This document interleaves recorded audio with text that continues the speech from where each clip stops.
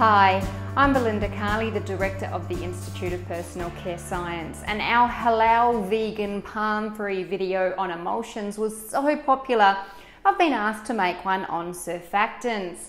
And again, the hardest part about creating this formula was to find palm-free surfactant materials, but I have, so let me show you how it's done. Okay, so the first thing I'm going to do is mix my super fatting material with some essential oils and antioxidant. Now I'm doing this so I can create some micelles with the oil materials inside the super fatting material, so it's nice and stable to begin with. And then I'm going to combine this with my other surfactant materials. Now you can get full details of this formula and the suppliers of these materials. Just email us. There's not a lot of palm-free materials that are out there that are also mostly natural. There are some synthetic components in this formula. I couldn't do everything to give you a beautiful formula that is palm-free, halal and vegan. I have had to use some naturally derived materials that do have some synthetic processing involved. It was unavoidable, but they are mostly natural and definitely considered mostly natural by consumers looking for greener products. This is also such a mild formula, it can be used on babies as well as adults. So we combine our surfactants first, and then I'm going to add this to my water phase. Now, if you've seen any videos where I show you how we create foaming formulas without the presence of sulfates, you'll see we need to follow this method because we need to have all available water present, and the surfactant materials have water as part of their composition. So we need to combine all the water containing materials before we add our viscosity modifier.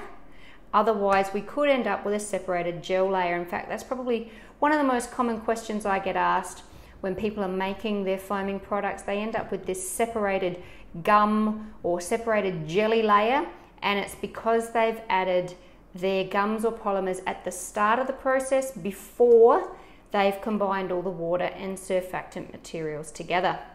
So this is also why we solubilize the essential oils before we add them to the water as well, and that way it's nice and stable. Now this won't produce a clear product. This is the finished product here that we're going to be making. It's not clear. Again, my choice of surfactants was quite limited, and on combining the super fatty material, the essential oils and the other surfactants, it does not make a clear formula, but still beautifully thick and extremely mild. Beautiful performance, so mild you can use it on babies. Now I'm just going to give this a small stir just to make sure everything's homogeneously mixed.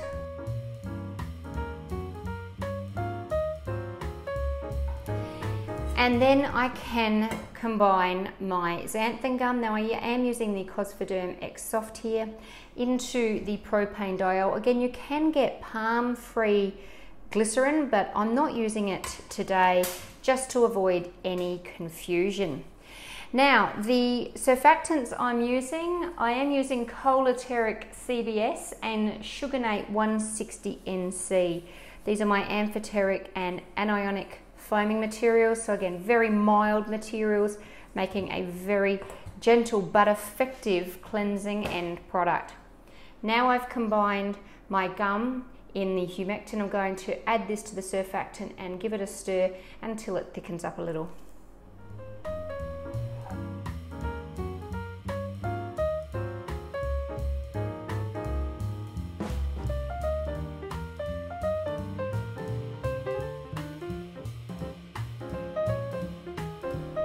Now I'm just going to add the preservative, which I had pre-measured.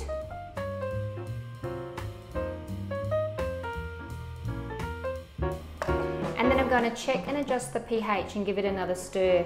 When you bring this pH down, you will notice that the xanthan gum starts to thicken significantly and easily.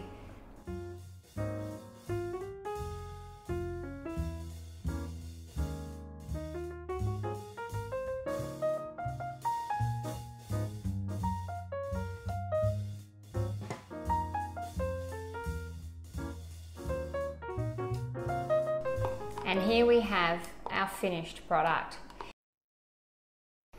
Now what I've done with this formula is I've kept the ingredients mostly natural. I have had to use some materials that do have some synthetic processing involved, but that's simply because I couldn't get the required performance without using those materials because there weren't natural non-palm alternatives available for me to use. Another thing when you're creating natural and natural-based surfactant formulas is essential oils will have a big impact on the viscosity of your product. As you can see, the product I have made today ends up being very viscous. So it's got plenty of viscosity even though I have used essential oils in this formula. But just be careful about the types and amounts of essential oils you use because they could alter that end viscosity.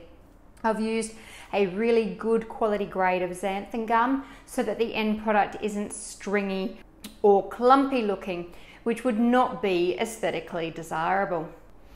Just remember that if you want to formulate palm-free in particular, there's not a lot of materials that are available to use to also get great functionality and performance from your product. So I hope you're finding these videos useful and helping you make your selections a lot easier. Make sure you email us for a free copy of this formulation and all supplier and material details. It's too much information to just put on a screen, and make sure you get it accurately, but we're happy to provide it for you for free. Just email us and we'll send that out to you along with all of our other free formulations as well. Just remember again, if you are planning to make halal, vegan or palm-free products, that you need to be prepared to check paperwork carefully. And if you're going to be creating halal products, you really should be going through the certification process so that the consumer knows they're halal certified. I hope you've enjoyed this video. I hope I've made it simple for you because trust me, finding these materials was anything but simple. But now you have them so you can create some great halal, vegan, palm-free foaming formulas as well. Please give us a thumbs up if you enjoyed this video. Please leave any questions or comments below and make sure you subscribe to receive notifications about all our videos. Happy formulating!